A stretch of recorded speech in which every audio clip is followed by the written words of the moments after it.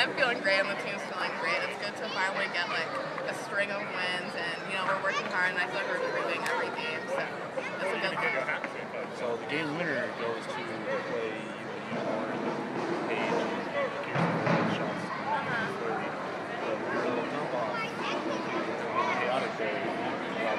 Free. Can you talk about that play a little bit and what you were seeing? Well, I was really just kind of in the moment. I just kind of felt like it was getting really like crowded and busy, and I thought like if I drop it off and smooth things out a little bit. But yeah, it was a great look, great play. So your back was turned to most of the play. Yeah. You got the ball. How was that celebration for you? Oh, I was so happy. Like. You're talking about the play over there, right? Yeah. No, I thought the shot, I knew I didn't have the shot, so I made sure that I thought Lauren had a better look at it, so I just jumped off to her and got really excited because she put it away. She had like 4 people in front of her, so that was a great look. You guys have already scored more goals this season than you did last year. 5-game winning streak, you guys are on the roll. Just talk about, you're in the middle, so you kind of get to help out both sides. Talk about the confidence that the front is having, the offense, and then what you're seeing in the back as well.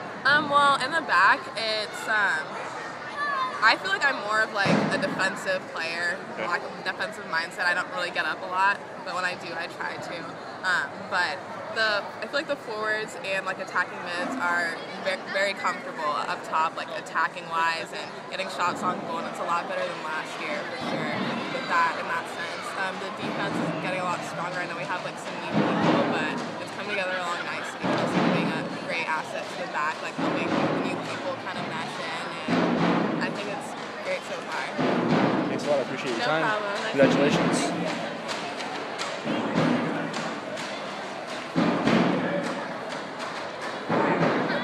Congratulations on the win. Good night for you, 2 goals and assists. You're starting to get some momentum, not only with this offense, but yourself individually. Just talk about the whole thing. It was a great game. The team really played well.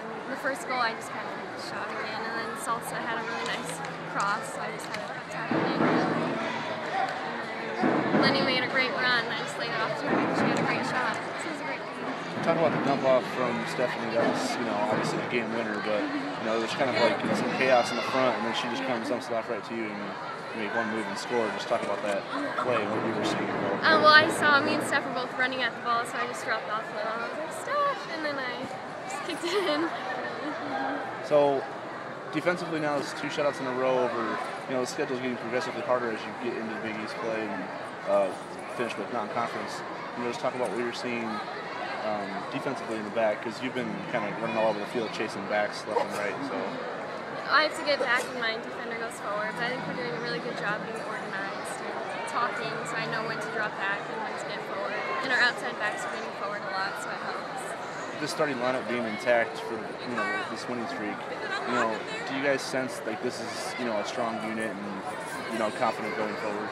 Yeah, I think so, and I think we have a lot of depth, so the players who come on the field can help, and it'll be just as strong as the starting lineup. And quick turnaround, with that depth, that obviously helps, right? With Montana coming in, you guys feel good after games like this when you're running all of them down, scoring a bunch of goals? Yeah, I feel good. Got a good stretch and recovery, and ready to go again. You don't have to worry about holding back, do you? Nope. Okay. Thanks a lot. Congratulations on the win. Thanks.